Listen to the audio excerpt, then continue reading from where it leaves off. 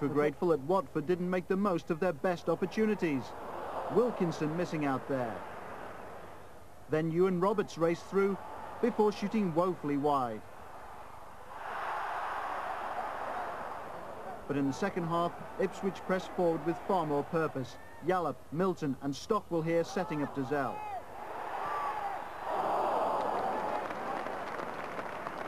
Then Ipswich were awarded a penalty when Roeder was adjudged to have fouled Davray. The referee's decision was met with some disbelief, certainly in the Watford camp. And John Wark was left shaking his head too, as Coton made the save. But 5 minutes later, Ipswich were awarded another penalty, again for a foul by Roeder on Davray. This time Neil Thompson took it, and made no mistake. 1-0 Ipswich, a reasonably satisfactory night. I thought once we got going, we started to dominate the game, and I was reasonably pleased with the final hour's performance.